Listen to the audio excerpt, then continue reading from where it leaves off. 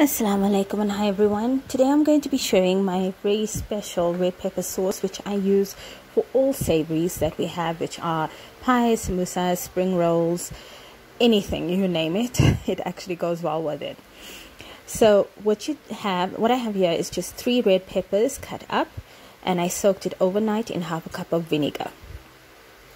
The next morning you're going to put this in a blender with the vinegar. The peppers would have softened quite nicely, and that's exactly what you want. And then I'm just going to have this blended up with about 6 to 8 red chillies.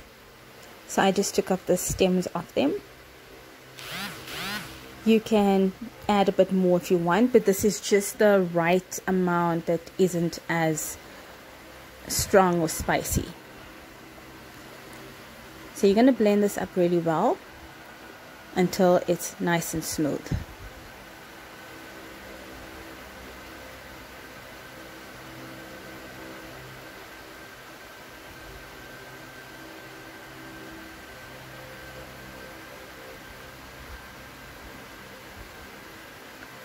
This sauce keeps for about 6 months or so in the fridge. I always make quite a bit. It comes out quite a bit from it, and once I have it bottled, I actually give it out to my family and friends. So in here I have, that's methi masala, sesame seeds, mustard seeds, and curry leaf. So in a pot you're going to add a bit of oil.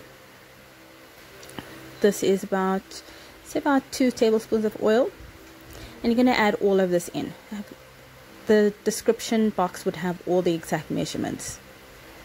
You're going to cook this just until it starts to sizzle a bit. So the methi seeds, the methi masala and the mustard seeds are going to start sizzling.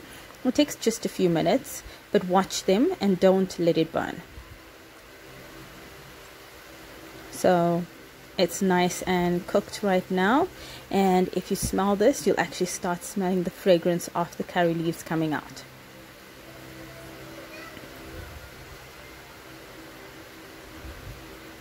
Once you reach this stage, this is where I'm just going to be adding in the red pepper mixture. And you're going to mix this and turn this on a low heat.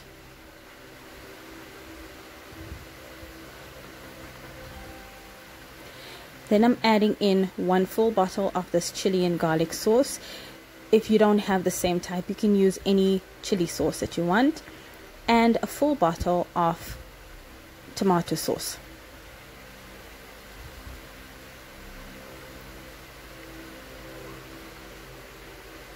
Now is when the sauce is coming nicely together, and the smell is absolutely amazing. So I'm just adding some salt to taste, which is maybe about a teaspoon, and I'm adding some chili powder. You don't have to add this. This adds just a little bit of extra kick, but this isn't actually very spicy. It has some spice in it, but I promise you it's not overly empowering. So there you have it. This is the actual sauce. It's actually done. You're just going to leave it to just boil a little bit, and once it's all boiled, then you let it cool down and you can bottle it. Hope you enjoyed my recipe. Please try it and let me know what you think. Until next time, bye, salam.